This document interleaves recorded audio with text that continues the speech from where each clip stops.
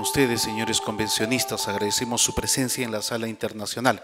Además, a nombre de la organización, por favor, se les indica que las mochilas que les están entregando antes del inicio de este evento se les será entregado a quienes les falta durante el coffee break. Ahora sí, señores y señores convencionistas, les damos la bienvenida en el marco de la Sala Internacional en el PERUMIN 32 Convención Minera, el evento más importante del sector. Saludamos la presencia de nuestras autoridades de Arequipa, representantes de las instituciones empresariales invitadas y especialmente a nuestros amigos y amigas aquí presentes y también a los miembros de la prensa nacional e internacional que se congregan en este auditorio. Esta mañana nos congrega un espacio de diálogo en el Encuentro Internacional, y tiene como propósito promover el intercambio de experiencias académicas, económicas y culturales con otros países y con otras potencias, como es el caso de los Estados Unidos, uno de los principales inversionistas en nuestro país.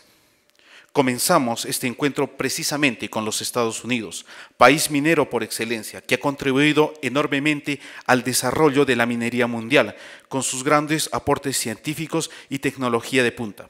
Tenemos el honor que nos acompañen los representantes de la Society for Mining, Metallurgy and Exploration, institución hermana del Instituto de Ingenieros de Minas del Perú, dedicada a mejorar el desarrollo técnico de disciplinas de la minería metalúrgica y medio ambiente, así como también del Servicio Geológico de los Estados Unidos.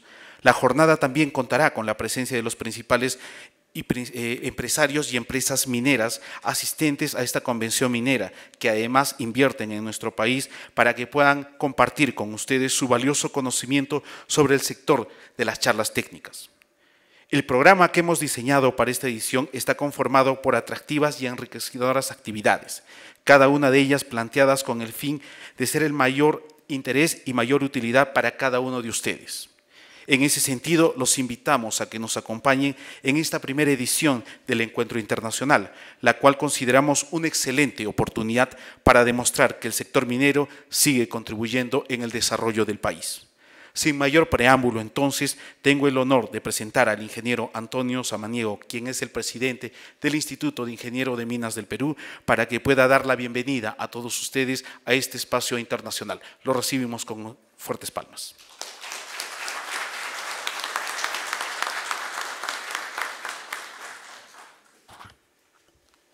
Muy buenos días. Steve, presidente de la Sociedad Ingenieros de Minas de Estados Unidos. Dave, vicepresidente ejecutivo. Rómulo Mucho, presidente del capítulo SME de Perú. Estimados estudiantes todos, es un gran placer para el Instituto de Ingenieros de Minas haber tenido este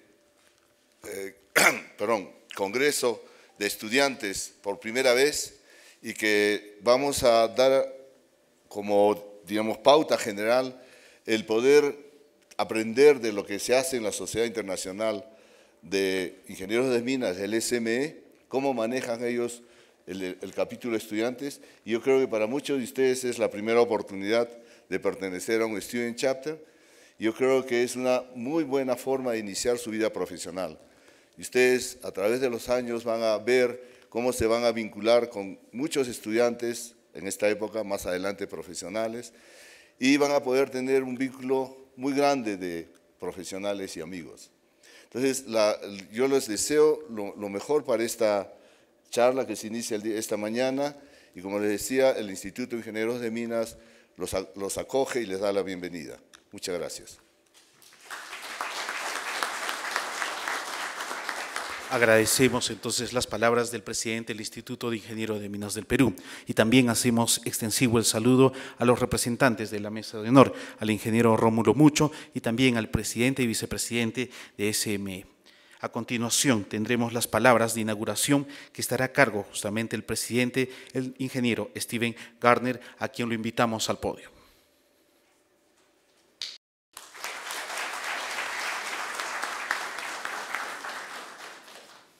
Buenos días. Bienvenido. Did I do that right? Un momento before we start. I will do this. And this. Gracias.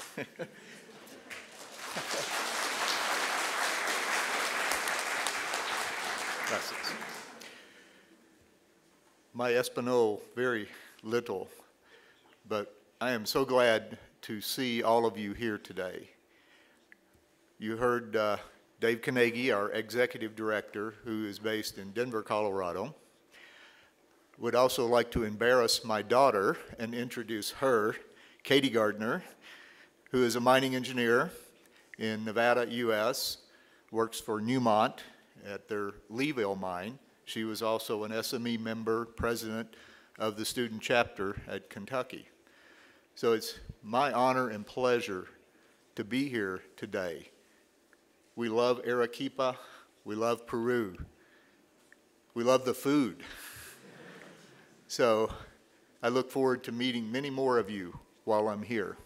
And good luck in your future. Stay involved in SME. It's the way that you create friendships and careers and continue to learn throughout your profession.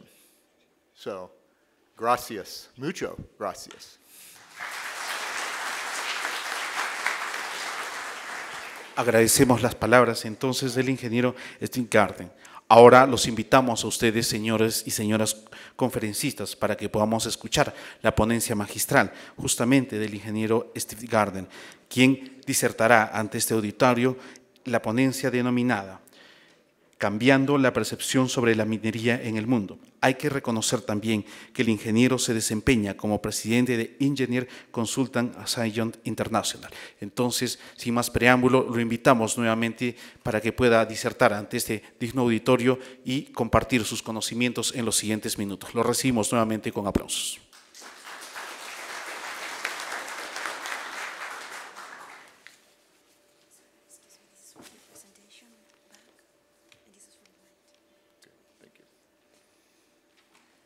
Okay, the PowerPoint is up, okay. And I want to talk a little bit about changing minds about the mines in the world. But first, we try to start all of our meetings now with a safety share and raising the awareness of safety in your everyday life. If you see here, this is an accident that occurred in the US earlier this year with a contract worker in a shaft in a mine in Nevada, USA, who was riding up the shaft doing an inspection. He sneezed, achoo, and his head went down and got caught between a beam and the side of the platform he was riding on. So the safety takeaway is always be aware of your surroundings. You never know what's going to happen, and be prepared. And this one struck home to me from a personal note because my daughter Katie works at that mine. She was working on that ventilation shaft project. So when I heard about that accident, it caused my heart to jump. I grew up on a tobacco farm in Kentucky. Never had any clue I would go into mining. I then went into agricultural engineering and got involved in mining through the environmental side. But the company I worked for was short on engineers and surveyors, so I got to work underground, and I loved it. I went back and got a master's in mining engineering. Let me take a few moments and talk about SME and who we are at this point in time. First, we have over 15,000 members worldwide. About 500 here in Peru, right, Dave? We have student chapters worldwide now, and I'll talk about that a little more in a moment. We're financially strong now. in spite of what's going on in the mining industry. It's something we have to be aware of and prepared for. We consider SME the technical information and bridge between academia, industry, and government. We have members in all sectors.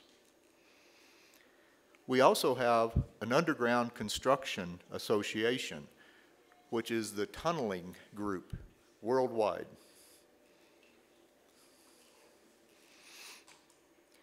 At our annual meetings, which I think some of you were able to attend, we had record attendance the last 2 years, and I hope many of you will be able to attend our next meeting in Phoenix, Arizona, in February. We do successful regional conferences around the country, and we cooperate with conferences like this worldwide. We have our international presence, cooperating with CIM, Canadians, ASEM, Australians, SAIM, the South Africans, and IOM3 in Great Britain. And we hope to establish a better relationship with other groups, like here in Peru. We get active in government and public affairs in the U.S., and something I'll talk about a little more in a moment. We have minerals education to reach out to young students in elementary and high schools to teach them about mining. We have several divisions within SME. We have our environmental division, our mineral and exploration division, our mineral processing division, coal and energy division, the underground construction association division, our WAMI division, which has a booth here at the show. They are very active in giving out scholarships. Some of you may have gotten them. My daughter received one. And we have our new health and safety division just starting this year to try to raise the awareness of safety in mining. Student membership. We have 41 student chapters. 10, I believe, here in Peru. Just last year, we had the 3 new ones formed in 2014 that you can see there. And this year, we have 1 new one and 1 pending. And I expect many more worldwide in the future. Something we do at SME to look at the mining industry and decide how SME can help is look at the business trends. We identified the 10 top issues facing mining in 2015, according to Deloitte, an international financial and management consulting group. But those I have highlighted are ones that we decided the SME can help with. Back to the basics, operational excellence, looking at innovation in mining, new energy issues in mining, seeking new skill sets for the new generation of talent, and stakeholder engagement, balancing the competing interests between the public and mining and the needs of society. And then engaging government to find new ways to communicate and collaborate to establish successful projects. Our vision at SME is to be the premier resource and advocate for the mining community, you, and also to serve the professionals, again, those of you working in the industry, and provide the resources you need to be successful. We did surveys of our members and some of the weaknesses that we identified. One was connection between our SME leadership and our local sections. That is something we're working on to try to establish a better relationship and provide better services to the members, whether they're in a local section in Elko, Nevada, or in Lima, Peru, or Arequipa.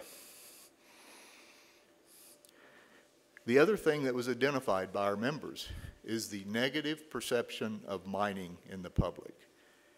And we decided that we would try to figure out how we can improve. We don't have the money to spend on television advertisements and large public relations campaigns, but we can figure out ways as engineers and geologists and scientists of how we can do a better strategy to help those in our industry.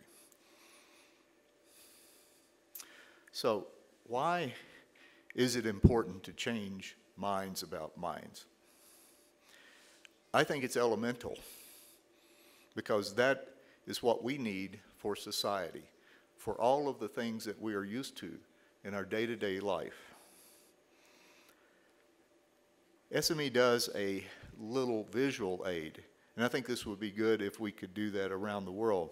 But in the U.S., these are the commodities that the average American uses in their day-to-day life. You know, some would say we use too much, and that's probably true. But that consumption level is going down as we find ways to produce goods more efficiently and produce our energy more efficiently. So how do we change minds? We have to define the opposition. This news story came out from Australia just this week, that the head of BHP says that he's losing the public relations battle.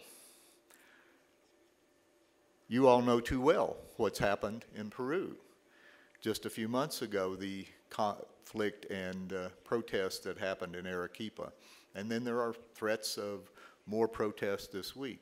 How do we better engage the public to show them that we're providing the needs of their society and be responsible in doing that? We have the same issues in the U.S. with the non-government organizations, the NGOs, as we call them. This was from a protest where they said no nukes, no coal, no fracking for energy production. That's essentially no nothing. I went to a meeting in Minnesota earlier this year and saw a billboard along a highway, and a group called Mining Truth was protesting a new mine operation in Minnesota for iron ore. And I got on their website, and the Mining Truth they were claiming was not true at all. The facts are misrepresented. That's what we need to do, is get the facts, be able to tell people the facts about mining, the real facts. There's a large project proposed in Alaska that has been essentially vetoed by our EPA, our Environmental Protection Agency, before they even applied for permits. One of the largest gold and metals deposits left untouched in the U.S. And in looking at the groups that protest, it's generally large companies that contribute money who feel like they're doing the right thing, but they don't realize that they're hurting their own businesses by doing that. I suspect the same is in Peru and many other countries around the world. So how can SME help? Let me discuss a few of our current initiatives.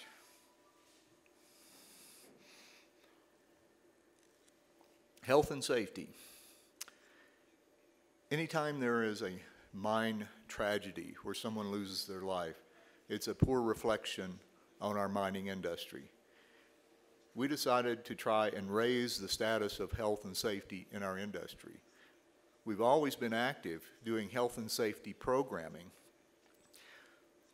but we wanted to create a health and safety division to emphasize the health and safety in the mining.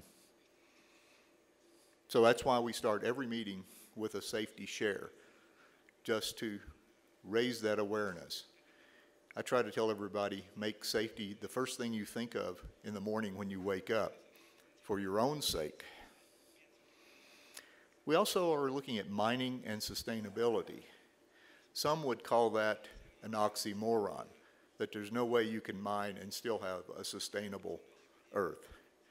I like to say that mining may not be sustainable, but the land after mining can certainly be sustainable.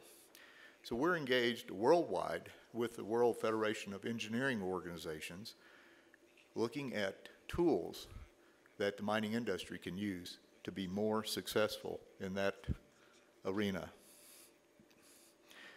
In the U.S., we're getting engaged with our governments through our Government Relations and Public Affairs Committee. We can't lobby government officials, but we can certainly provide facts to our government officials. And that's what we try to do. Something I think that all of us should do, no matter who our government is. We have engaged a congressional fellow who works with our Congress and is available to provide the facts about mining in Washington, D.C. We're involved in many conferences in the U.S. and around the world, trying to cooperate and provide more resources. And of course, we're getting engaged with the social media. I still haven't learned how to tweet yet, but something they're trying to teach me. We have a very strong foundation that provides educational resources and scholarships. And one of the things that I'm very proud of, is being a former Boy Scout, is now in the U.S. we have a Mining and Society Merit Badge, something we're trying to work with international Boy Scouts to increase. The original merit badges that the Boy Scouts started had a mining merit badge, but was discontinued. And it took us 10 years to work through our U.S. Boy Scout organization. So I was proud of that. In the U.S., we've had 3,519 merit badges just in 2014. And the Boy Scout Jamboree, which is the largest gathering of Boy Scouts in the U.S., 40,000, is on a former mine site in West Virginia that was reclaimed to provide campgrounds and facilities for a 2-week jamboree every 4 years. So I ask our SME members, how can you help? Get engaged with outreach. Use our SME tools. We have lots of resources on our website. We have a new website that was just launched that we feel is going to improve the access to information. Use the social media. I know you all do. We're trying to teach people my age how to use the social media more effectively. Talk to your friends and neighbors about mining. Don't talk in an angry way. Just give them the facts. I found when I talk to somebody that doesn't know anything about mining, we can usually convince them of the importance. Get involved politically. I know there are some in this room who are involved politically. Leverage the free publicity of the press. Be willing to talk to them about mining. Tell the story of mining. This is a mine site in my home area, a coal mine on a mountaintop that was reclaimed to make this. People do not realize what you can do with mine sites after mining. In Florida, large phosphate mines were reclaimed to make this. So there is life after mining. And I borrowed this from our NGO in the U.S., the Sierra Club, and I like to ask people, what does your activism mean to you? And it's paying your rent for living on the planet. And I think that's what we do in our profession. So I tell people, do not stick your head in the sand. Be an activist for mining and be willing to speak out. So our goals this year, we're working on education, health and safety, mining and sustainability, our local sections, the global outreach, and communications. And all of those, I think, help with public perception. I saw a lot of information about Yanacocha. I've heard about Tia Maria and many other projects in Peru. And I know there are a lot of controversies. But those problems can be solved with people like you getting involved. So, muchas gracias. And I look forward to the rest of our stay here in Peru.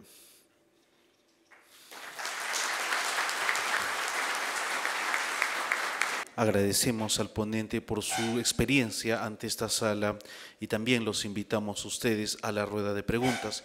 En cada lado del auditorio estarán dos señoritas para que ustedes puedan dirigirse al expositor y puedan hacer llegar sus preguntas. Entonces, ya están las señoritas con los micros dispuestos para que el público y los convencionistas aquí presentes puedan hacer llegar sus inquietudes o preguntas a nuestro expositor. Jóvenes, Steve, Dave, para mí es muy placentero saludarlos, esta sangre nueva, sangre joven, que queremos que tenga otra mentalidad. Ha explicado sobre todas las posibilidades de que ofrece el SME como una institución tutelar en el mundo de la minería, más que todo hoy dedicado a la educación. La educación y cómo relacionarnos al mundo. Tengo la suerte, diríamos, de compartir siempre, casi todos los años, con el SME. No le he hecho llegar la carta de agradecimiento porque he cumplido 35 años como miembro de la SME. 35 años, gracias Steve, gracias Dave.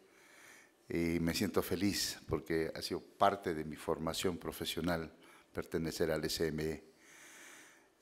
La pregunta que quisiera hacerle a Steve es, ¿cuál es la meta que tiene el SME? ¿Cuántos capítulos más en el mundo?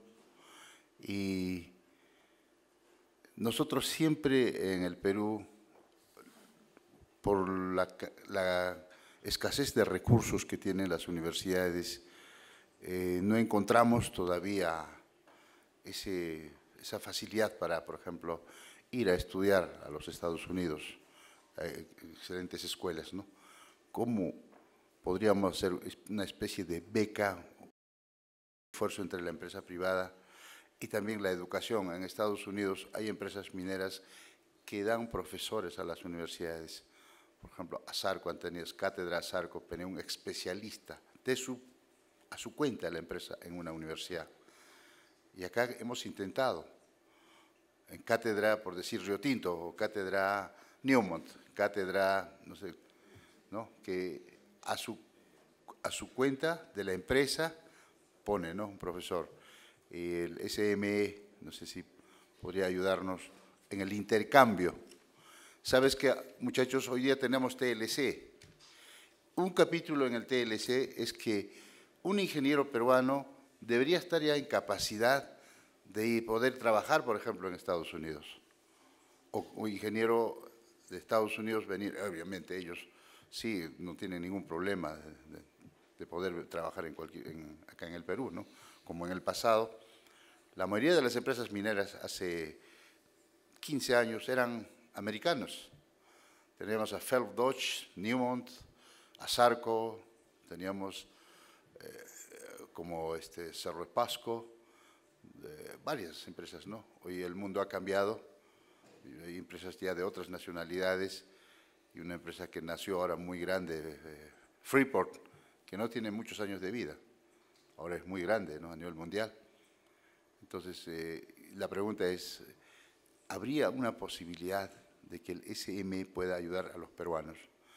Y los peruanos también hacer el esfuerzo, pues, porque nosotros lo que necesitamos, yo como profesor universitario digo acá, todos los jóvenes deben ser competitivos, por decir, para poder trabajar en cualquier parte del mundo, ¿no? Hay casos muy exitosos, por cierto, hoy, muchos jóvenes que se han ido a hacer una maestría a Arizona, fundamentalmente para Tajo Abierto, para Colorado School of Mines, Missouri, Montana en el pasado fue muy poderoso, cualquier otra escuela, ¿no?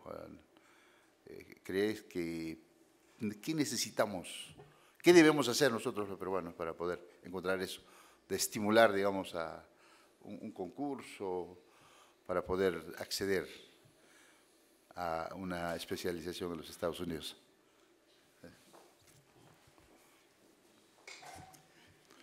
Gracias. No, está bien, Very good question. Gracias. Very good question, Romulo. We consider SME truly an international society now. And as such, I think we need to provide the services on an international basis. The companies you mentioned now aren't all U.S. or British or other countries. I think companies are becoming global and have global leadership. I think there are scholarships. I see at our universities many students from other countries, many of the students in the U.S., and I think it is something we should talk about and try to figure out some possibilities of how to do that. I know our WAMI group is very active in Peru, and they provide scholarship money, I'm sure, to help many here. And Dave, I'm not sure if you have other thoughts on that, but I think it's something we should take up and discuss further. I think there's a fundamental change taking place right now about the importance of engineers, and especially mining engineers, amongst many of the world's companies, whether they be US-based or Australia or Peruvian or European-based. In many downturns in the industry prior to this, younger people, engineers, would be let go or laid off from an organization. And that's not happening quite as much right now. There aren't massive layoffs in this downturn in the industry as there has been in the past. And I think that part's good, that these companies recognize the importance of keeping good people. Now, being competitive in the world that Romulo mentioned, I would encourage you to create those industry academic partnerships, because I think the money is going to have to come from industry to maintain quality education at the universities. SME is undertaking a big initiative right now, which Steve didn't get into because it is pretty US-centric for us, but we recognize the importance of keeping the mining engineering schools open in the US. There's 14 of them right now that are certified, and in doing that, we're reaching out to our industry partners, companies, both suppliers and mine companies, to make sure that we have professors to be able to teach at these schools. And I think that when we make that industry academic partnership work right, industry is reaching into these schools, pulling students out to take internships and obviously eventually get employed after you earn your degree. And I think that that's something that we'd be more than happy to try to work with you and I guess Antonio left, but we need to work with organizations in order to make sure that that industry academic partnership takes place. Bien, entonces el tiempo está dispuesto para que el auditorio también pueda hacer llegar sus interrogantes, sus preguntas a los panelistas.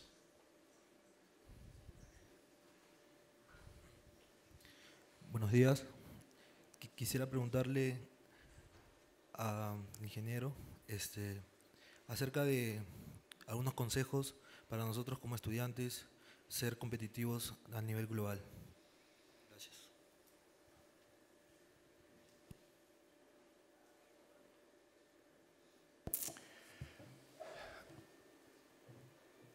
Good question.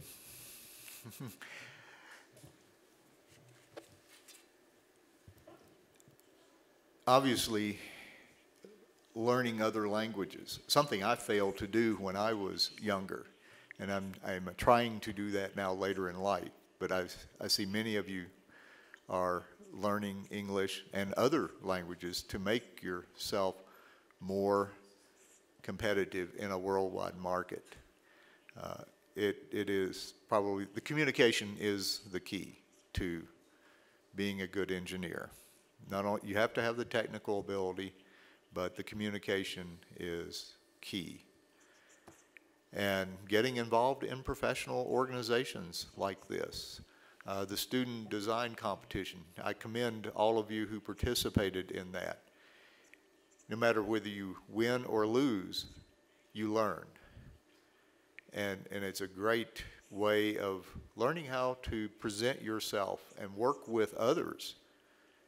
We all have to work in teams, not just engineers, but we have to work with geologists and scientists and depend on each other in what we do in our life. So always continue to learn, look at every opportunity that you can. But communication is the key. I'll add one more comment to Steve's. Your involvement in the SME local or student chapter shows your leadership. It demonstrates your commitment to the industry. It puts you in a place to learn and to hear of opportunities that makes yourself competitive. So I encourage you to stay involved in those types of activities, and as you graduate, get involved in IIMP and other organizations that support professional development and growth. That's really, you guys are the best probably in the industry, or the best students in all of the schools that are sitting right here in this room. So you probably are the best people that the industry can get a hold of right now. So I congratulate you for being here and keep taking the initiative to be involved. And being here at this conference at PERUMIN, get out and meet the people that are in the booths and the exhibits. That establishing those relationships is key to your future.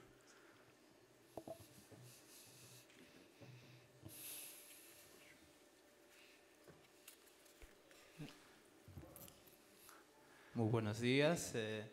Mi nombre es Berly David Cristóbal Coaguila. Me voy a presentar, soy de la Universidad Nacional de Moquegua. Moquegua queda a 3 horas y media de aquí, de la ciudad de Moquegua. Y no, de acá de la ciudad de Arequipa, perdón. Yo quiero hacer extensivo el saludo de todo el capítulo de Student Chapter de la Universidad Nacional de Moquegua. Y también agradecer bastante a la SME y al Instituto de Ingenieros de Minas del Perú por siempre abrirnos la puerta. Yo quisiera hacer algunos comentarios y también alguna duda. En el tema minero, nosotros como estudiantes, o todo aquel estudiante que tenga que ver con la minería, de hecho que se siente identificado y orgulloso, ¿no? Pero no es así, o no ocurre ello con las personas que no tienen nada que ver con la industria minera. Y son estas personas que de repente toman malas decisiones y provocan bastante tiempo de retraso para el inicio de nuevos proyectos mineros. Y yo voy a reconocer, hay un promotor aquí en el Perú, es el ingeniero Rómulo Mucho Mamani, de los amautas mineros. Esto va trabajando bastante tiempo y se ha extendido en todas las universidades nacionales. Y esto no solo es con el tema minero o las escuelas mineras, sino también ha agrupado a otras carreras que tienen que ver con el tema social. Entonces, eso es admirable. Por ese lado, por la energía de los jóvenes, se está avanzando. Pero nosotros como amautas mineros muchas veces hay energía como jóvenes y hemos tocado las puertas de muchas empresas privadas para que nos brinden el apoyo económico principalmente, y muchas veces se nos ha negado, o de repente no nos los han brindado rápido o a tiempo, y nos ha ganado el tiempo. Entonces, no sé si de esa manera el SME nos pueda canalizar y podamos integrar no solo el SME, sino otras organizaciones que promueven la minería y generar identidad en todas las poblaciones, ¿no? O en todas las comunidades. Lo otro es que sería bueno, así como lo hace el instituto, a todos sus asociados brinda las conferencias de los jueves mineros, y yo sé que también lo hace SME allá. Entonces, de repente la manera más óptima sería aprovechar la tecnología y que sea pues esa información abierta, ¿no? Sobre los manejos, lo que hacen allá, ¿no? En Estados Unidos. Hay minas que ya cerraron y han quedado pues hermosos, ¿no? De lo que más antes eran, ¿no? Hoy han sido ocupados para los skateboys y todo ello, ¿no? Es admirable eso y esa imagen también debería ser transmitida no solo a Estados Unidos, sino a otras comunidades como el Perú. Muchas gracias, muy amable por su atención. Gracias, good comments, and we will take that into consideration.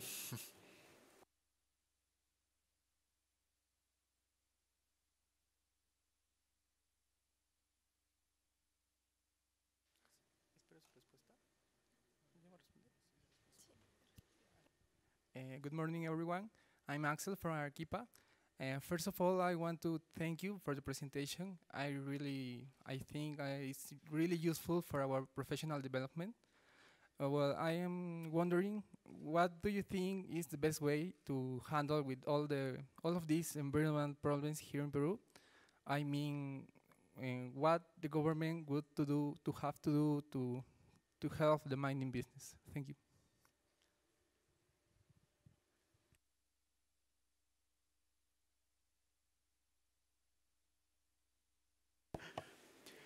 We have that same problem in the U.S. So, do you have any comment on that? But I think getting engaged, we try to get engaged with our local politicians and give them the facts.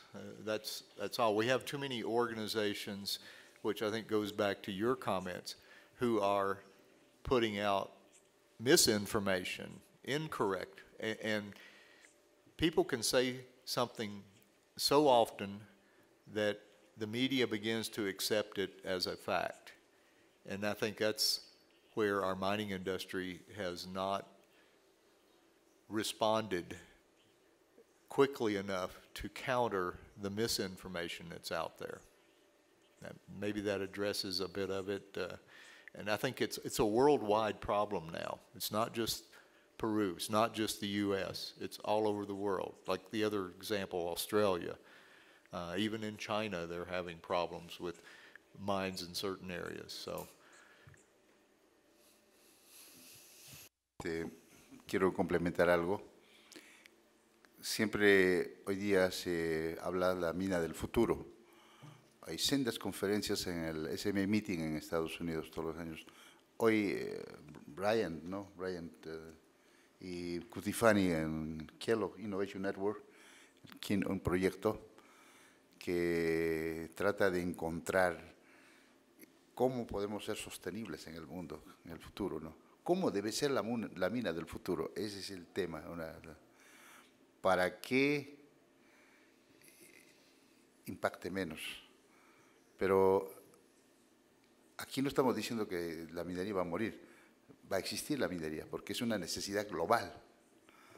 Uno, porque sigue el consumo per cápita, como ustedes han visto, every American War, ¿no? La necesidad de cuánto va a ser. Esto, desde hace tiempo les sigo ese cuadro, hablábamos de 500,000, 1 millón de libras, 1.700.000, 2 millones, estamos hablando de 3 millones de libras de materiales que necesita una persona en su vida, durante su vida, ¿no? Y eso va en aumento. ¿Y por qué es una necesidad global? Porque no solamente para crecer, sino hoy mucha infraestructura en Europa, en los países desarrollados que ya fueron construidos hace 200 años, necesita ser renovado. Puentes, estructuras, carreteras, ya han llegado al nivel de su vida, entonces necesitan ser renovados, entonces necesita más recursos. O sea, la lucha es saber cómo enfrentar, ¿no? Cómo llegamos a entendernos. Y eso va a ser permanente, pues, ¿no? Simplemente a nosotros los ingenieros nos toca pues hacer la parte técnica, hacer bien, ¿no? Las cosas. Y al resto, a los políticos, que tienen que también entender la industria, ¿no? Lamentablemente en el Perú no tenemos, los políticos no entienden, quizás nunca han visto una mina, o no saben qué es una mina. Y alguien le dice una cosa y eso es lo que, ahí están los resultados, pues, ¿no? Entonces, ojalá que se den las circunstancias para que el pueblo también entienda. Gracias. Muy bien. Buenos días. Mi pregunta para los señores de SME sería la siguiente. James Robinson dice que la ingeniería no resuelve los problemas de la pobreza y del desarrollo, lo resuelve la política. Y eso me parece que es muy coincidente en la exposición. SME recomienda, como parte de este trabajo, involucrarse en temas políticos. Me parece muy importante y muy coincidente con la opinión de Robinson. Eso quería, por favor, pedirle una mayor explicación sobre ese tema que me parece trascendental en este momento en nuestro país, el Perú.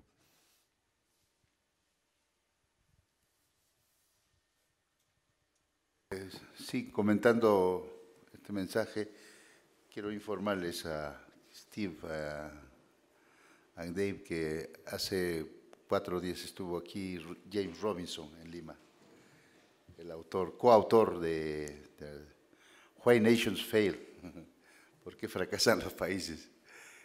Y se hizo un profundo análisis, ¿eh? ¿Por qué fracasan los países? Porque una élite captura el país y nunca deja avanzar al resto. Una condición, y eso es institucionalidad. Y eso es lo que pasó con el Perú, 15 años o más de bonanza, hubo dinero, hubo plata, ingresos para las regiones, canon, mucha plata. Pero en ese momento nadie dijo hay que invertir más en la investigación, hay que meter más plata a las universidades, pero para investigación. Entonces hubiera sido distinto la historia. Ya pasaron, y ahora bajaron los precios de los metales, nuestra economía está débil, estamos exportando menos, compramos más, importando más, vendiendo menos. Y ahora es cuando, pues, todo el mundo dice, oye, ¿qué hicimos? ¿Ves? Nadie movió el dedo para decir, ese momento era para poder invertir. Entonces, eso explicó muy bien en Lima James Robinson, el libro. Excelente. Lectura obligada, muchachos. Lectura obligada, muchachos. Compren hoy mismo. Ahorita pueden entrar al Face, pueden descargar PDF en este momento. ¿Por qué fracasan los países? ¿No? Y, obviamente, la minería para nosotros sigue siendo importante porque no podemos reemplazar ese pedazo que representa, ¿no?, así de un año para otro con otras actividades. Y cuando se trata con los jóvenes, yo como profesor tengo que decirles, pues, que tenemos todavía una cartera de casi 70 mil millones de proyectos, porque de los 65 que habla el Estado, 2 o 3 proyectos que no están en esa cartera, 2 grandes nuevos descubrimientos en el Perú, de clase mundial. Se habla de uno de 3.000 millones, el otro de 4.000 millones, más o menos 7, 8 mil millones de dólares más en 2 proyectos nuevos que tienen que sumar ahora a la cartera, ¿no? O sea que si ustedes están estudiando, tengan la certeza de que si hay buenas políticas y bien hecho la minería, habrá mucho trabajo, mucho trabajo. No hay que preocuparse, hay que prepararse. Well, I think to address what you're saying, engineers and scientists are problem solvers.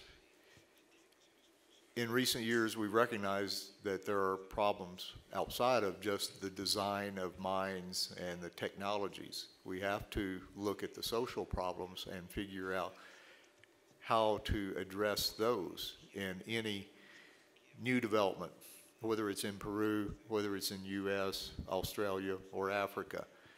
You have to take the social considerations in to any design, any project design.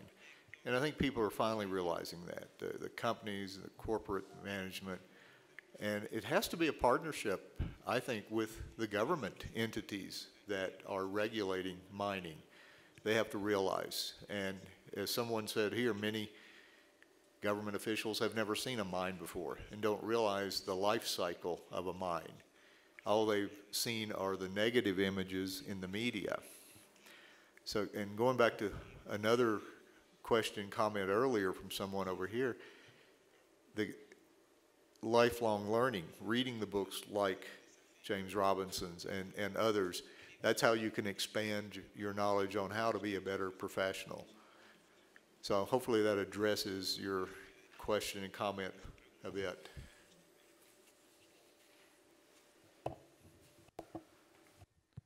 Sí, buenos días con todos. Quiero felicitar al expositor por su exposición y por las numerosas actividades que realiza la SME.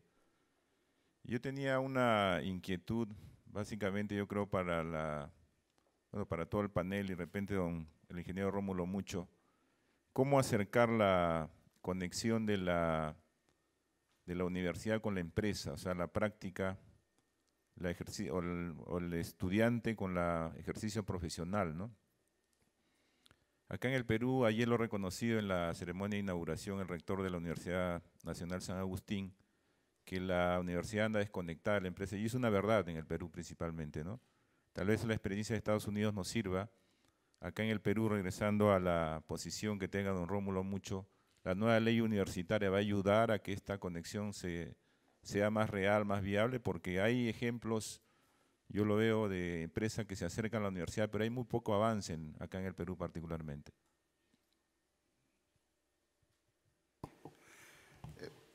Gracias. En primer lugar, Javier, tienes toda la razón. En países mineros avanzados hay mucha ligazón entre empresa-estado, empresa-universidad. Y lamentablemente, no estamos en el mejor de los casos en el Perú. Hay casos aislados, hay algún acercamiento, pero no hay como política de Estado de que, por ejemplo, para algún tema de tecnología que hay que investigar, haya pues empresa-universidad y que haya la oportunidad para investigar, ¿no? Si bien es cierto, la minería es una actividad en donde más transferencia de tecnología existe en el Perú. ¿Y por qué les digo eso? Porque las grandes corporaciones, las empresas globales, tienen sus minas en Canadá, en Australia, en Estados Unidos, en África, ¿no? Para operar acá tienen que aplicar los mismos estándares, la misma tecnología que se inventó. Como un ejemplo nada más lo digo, de los molinos HPGR, ¿no? Que es una evolución en la tecnología de la molienda. Molinos de bolas, el semiautógeno, el SAG, apareció el HPGR, ahora hay otro, Roller Crusher. Es innovación tras innovación. Son molinos más pequeños, menos energía, menos espacio y tienen la misma capacidad, hasta ambientalmente más. Eso es lo que necesitamos en la universidad, en todos los temas, porque lo que se busca es utilizar menos energía, utilizar menos diésel, utilizar, o sea, menos contaminación, ¿no? Entonces, todavía hay un campo grande de investigación, o sea, eso tenemos que tiene que ver una política de Estado que dice Javier, de unir la empresa con pero también la universidad tiene que acercarse a la empresa, ¿no? Estamos divorciados acá. Igual las empresas muchas veces dicen, no, yo me resuelvo mis problemas. Y si quiero una patente, una investigación, lo traigo, me lo compro, ¿no? Pero no hay un esfuerzo de desarrollarlo acá, ¿no? En el país del sur ya están avanzando. Ellos tienen estos famosos intercambios. Hay muchos profesores americanos que enseñan en las universidades. Vienen por 1 año, 2 años. En el Perú todavía no hemos encontrado eso, en ninguna universidad. Pero tenemos que hacerlo, tenemos que hacerlo. Entonces, la transferencia de tecnología es que aprendamos esos desarrollos nosotros los peruanos y bueno, ¿no? Mejorará siempre la condición, el clima, de decir a la población que la minería es como cualquier otra actividad, ¿no? que si lo hacemos bien, no debe impactar digamos, al medio ambiente ni a la comunidad. Creo que esa es una tarea siempre pendiente y que tenemos que seguir trabajando en eso, ¿no? No sé si, if you have any comments, more additional comments. Going back to one of the part of your question, how to establish a better relationship with the industry in the university. And perhaps this is done, but in many of the student chapters I've been involved with in the past, they invite in industry representatives to meet with them on a regular basis, just to give a talk, buy some pizza, and meet informally, get a presentation. And that then allows students to meet with their peers, their potential employers in the future, and establish those better relationships. Again, going back and kind of addressing several of the comments and questions, government and industry should be partners because government derives income from what the mining industry does and what the workers pay in their taxes to the government. So it shouldn't be a completely adversarial relationship. There needs to be more cooperation and collaboration. Companies need to be responsible. Sure, there are going to be problems with health and safety, with the environment, but everyone should work together to solve those problems. And again, that's where I think the universities come in. And as I said earlier, I think SME is the bridge between those three sectors: government, industry, and academia.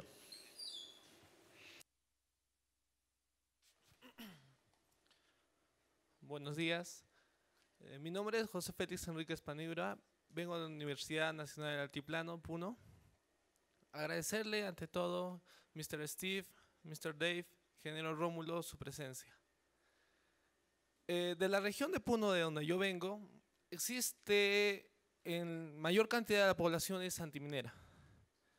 Y tal vez es el motivo que la universidad no recibe ningún apoyo de las empresas, ¿no? ¿Cómo nosotros como estudiantes de ingeniería de minas podemos cambiar esto? Cambiar la región de Puno a que apoye a las empresas y estas nos apoyen a nosotros. Porque yo pienso que hay mucho por hacer. Gracias.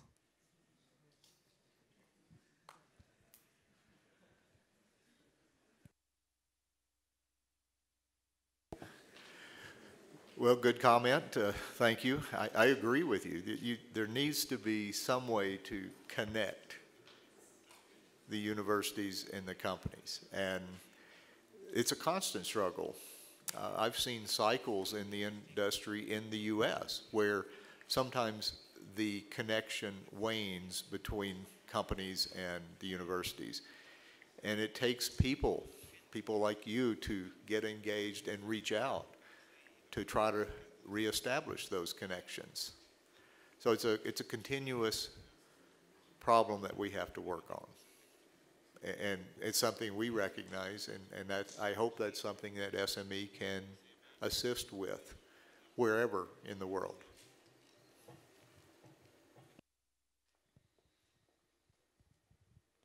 I can do it in English if it's easier for you. In relation with the last question, yeah, I want to be a bit more aggressive. I think it would be very good to have an advice of you. Our realities are totally different between the States and Peru, but maybe you have some experience related to the problems that we have really in Peru. There is a misuse of the social interest of the communities in relation to mining. And I say interest because if you think in a mine project, in the surroundings, people is really interested to be part of it. But political groups misuse any little problem related to the project, and at the end we have very important projects like Tia Maria, like Tambo Grande, like Conga, which are stopped, which are not the future of our country, are the present of our country. This is also in relation with a lack of conviction of our government about the importance of our mining industry. This is a reality, this is true. And I think it would be very important if you have to say a couple of words in this relationship coming from your experience, from international experience, for these young people, no? Our students, and our present and future of our mining industry. Sorry if it is a bit different what I am asking in relation to experience, but maybe you have heard about our problems and have some comments. I tried to address some of that in my presentation earlier, and I had an image I think you might have missed, but it was of a number of people sitting on a beach with their heads in the sand.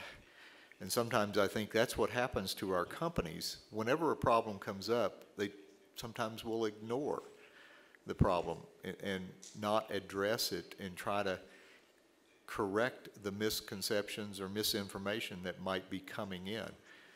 We have the same problem in the US, and I think we see it all across the world, is a problem can be blown out of proportion, and certain groups will seize on that to provide the opposition.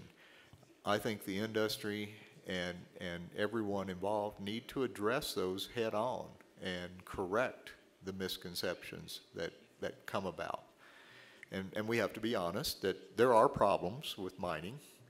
There are environmental issues, there are health and safety, and we have to do the best that we can to address those and be transparent to our public and our government agencies. And I think we have to establish those partnerships early on in a project rather than be more proactive than reactive. Does that kind of address your comment? Guys. Good morning to everyone. I am Cesar Bellida Pirola.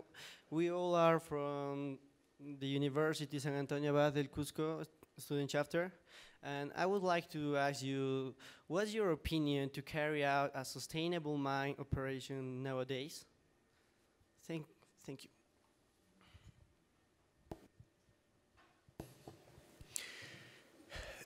To many, mining and sustainability is an oxymoron, and I think I said that earlier. The land uses for after mining, the post-mining, have to be considered and planned, and I think that's a way to work with the communities, the people that live in the area. Back in the U.S. and many of the areas I worked, the communities were there because of the mines. Now we're having to range out and find resources, and we have to plan mines where there are people living who have already established their communities. And I've been working with one in Colombia where a whole community will have to be moved to advance a mine. And the company has to address that and provide a new situation. Not everyone will be happy, but in many of these situations I've seen, a newer and better community can be built and provided for the residents. So it's a issue that we are still struggling with, is what is the sustainability of mining? For right now, everything we have in our lives in some way comes from mining. And that's the message that doesn't get out there. I've had conversations with many NGOs and many activists who don't understand that everything they have in their life came from a mine. And when you really start talking with them and pulling out the cell phone, or talking about their computer and where those materials come from, sometimes they start getting it. And I remember working with the Boy Scouts in our country and explaining to them where everything they used in their lives. I could see a light bulb go off in their eyes when they finally understood that. So sometimes the education starts very early to get that point across.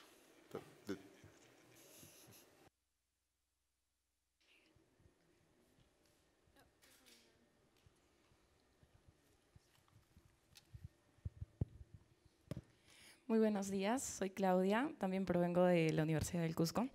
Mi pregunta va más ligada a lo que es la presencia femenina, ¿no?, en la actividad minera, que está creciendo un poco más. Yo quisiera saber, va para los tres, si conocen alguna institución que apoye a aquella mujer que apuesta, ¿no?, por esta actividad. Y hablaron del Guayme. Yo quisiera saber cómo podría acceder a esa beca o qué requisitos podría o debería tener, ¿no? Si me podrían ilustrar eso. Gracias.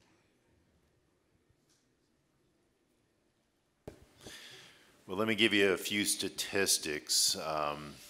SME's membership, all 15,000 people in our organization, about 10% are female and 90% are male.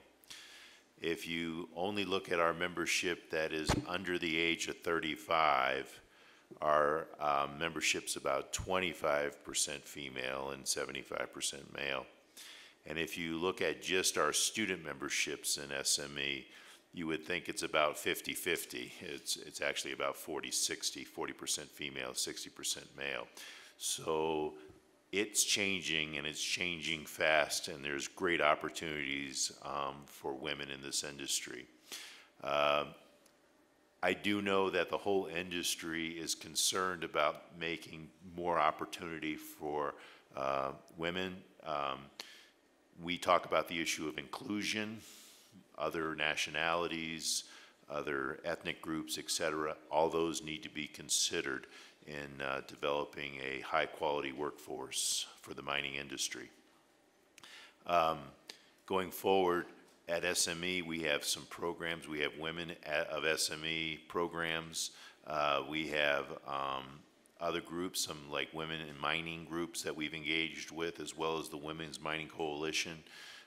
Several other groups there that SME wants to partner with and promote opportunities for women in the industry. One other thing I'd add is that there's a lot of opportunity for everyone in the room here, and that's the important thing, because the industry hasn't been through a big hiring in a long time. It's my generation that's retiring in the next 5 to 10 years, and it's going to be replaced by you all sitting in the room here. And really what's going to happen is that it's my generation and all the people in the late 80s, 90s, and early 2000s that we never hired in this industry. So we're basically replacing 2 generations of workers right now in this industry. So that's going to be giving you all lots of opportunities quickly and early on in your careers, I think, in the industry. So I think it's very bright for that, for everyone in the industry right now, especially young people.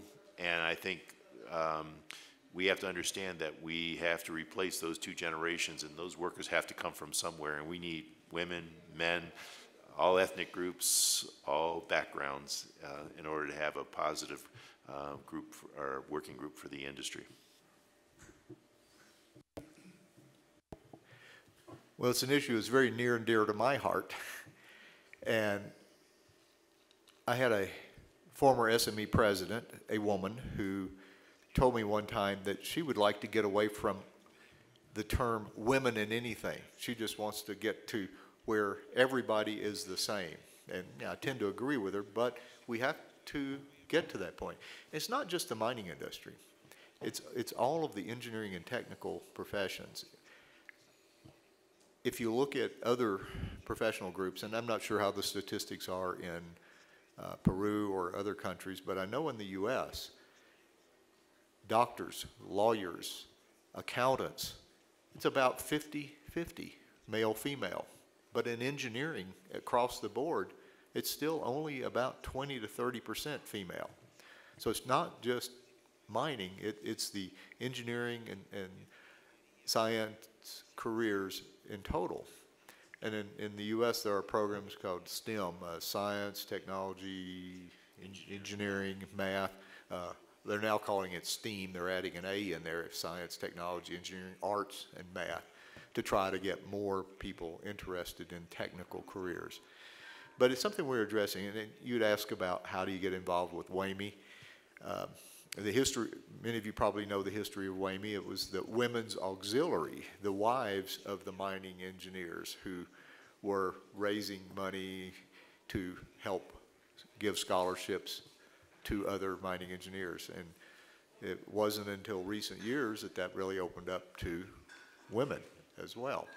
But I see a change. They're beginning to get more active in providing professional programs. And I just learned this year, in fact, a number of the ladies from Peru were in the U.S. last week for a meeting, and they told us about a new program of bringing in women professionals to speak to students about their careers, how to advance their careers. So I'd encourage you to go talk to them in their booth, and I'm just learning about some of their programs that they have involved. So hopefully that helps a bit.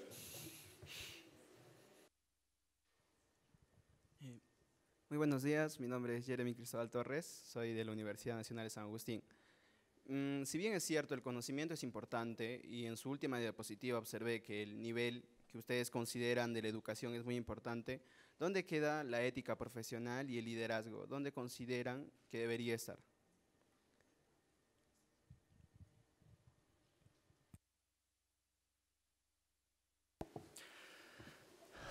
Well, professional ethics is one of the underlying tenets of our engineering and scientific careers.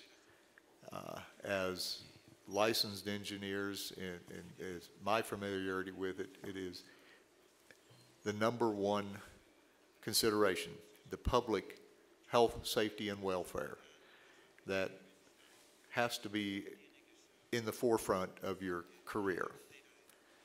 And just like any other profession, that is the consideration that has to be foremost in your day-to-day life. And I'll add, going back, and I think it ties to what you're saying and what we had just asked in the comment Dave made about your generation and my daughter's generation coming in. You all will be given more responsibility at a younger age than any of our previous generations, because we're going away and we only have a few years left to work, and there's a big gap in our profession. In the U.S. and I think in many other countries, there's a shortage of engineers and technical people. So those of you that are coming out now will have, I think, great opportunities. And learning the management skills, that goes back to another question earlier from someone up in the back about what to do to prepare yourself better, is learn more about accounting and management, because that was one of my weakest areas in trying to run a business, is understanding the financial side of our practice. So that's another thing to branch out in your studies and learn on your own if you have to, or take an additional course in business and management and financial accounting. So. Muchísimas gracias. Premiamos con nuestros aplausos entonces a nuestro expositor, al ingeniero Gardner, por haber compartido con nosotros cambiando la percepción sobre la minería en el mundo. También agradecemos y reiteramos nuestros aplausos a los miembros de la mesa.